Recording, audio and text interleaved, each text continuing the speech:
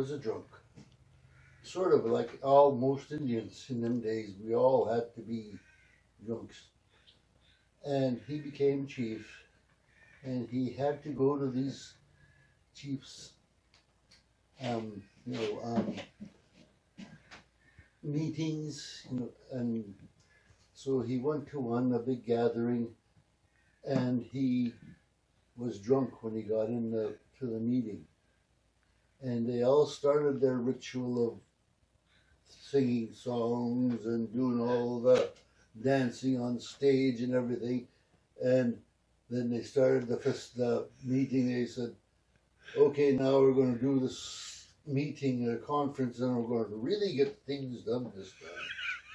And he stood up and said, no way, you're nothing but a bunch of fucking drunks, and you're nothing but a bunch of crooks, and that's all you guys ever do is rob everybody blind. And everybody, the whole meeting's sort of mushed down onto the floor, They're all gaping at Art. And he was back there looking, and then he said, shoot that bastard on the stage. That's what he said. He said, the meeting dissolved. And then short time later, they started organizing the AFN. And then when it was organized, they did the most humiliating thing to poor old Jeff's dad. They stood him up in front of 3,000 chiefs. He was the cause of the big rebellion in BC.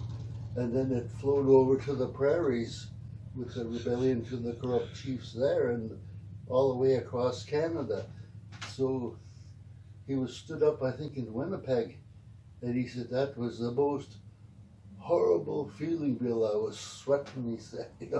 I just couldn't say anything. I was gawking. I was sweating. I just about peeing myself, he said, and things.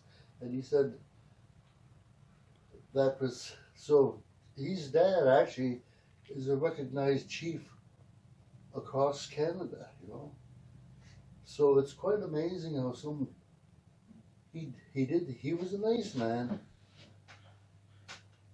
And like